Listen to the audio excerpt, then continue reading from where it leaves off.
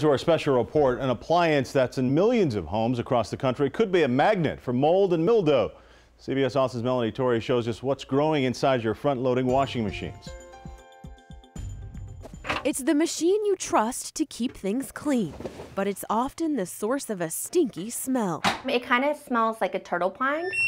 A problem that's all too familiar for owners of front-loading washers.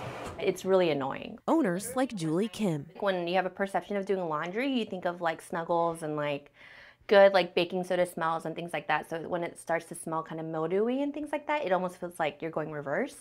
Along the rubber gasket that seals the door shut, many owners find an unsightly growth. Pull the rubber back, there's much more, and you'll find a dried black buildup that looks like mold. What we're doing is we're taking a sample. Centec's environmental inspector James Castor tested the residue in this washing machine for toxic mold.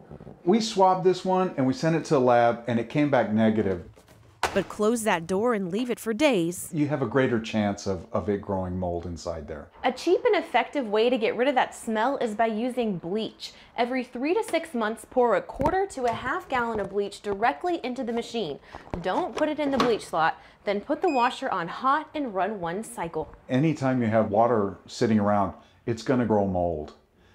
It's just the way it works. Castor says whether or not what's growing in your washer is making you sick depends on your allergies. Certain people can be allergic to different types of mold, so any kind of mold that grows in there could be toxic to, any particular person. While mold wasn't found here, Castor says bacteria is likely, but simply leaving the door cracked open will help things dry out, keeping unwanted sights, smells, and toxins out of your washing machine.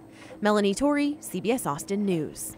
Hopefully it doesn't get that far in your home. Last year, more than 6 million people joined a class action suit after they found mold and mildew in their front-loading washing machines. They received up to $50 or a rebated discount off a new appliance. The problem also prompted manufacturers to update the machine's design.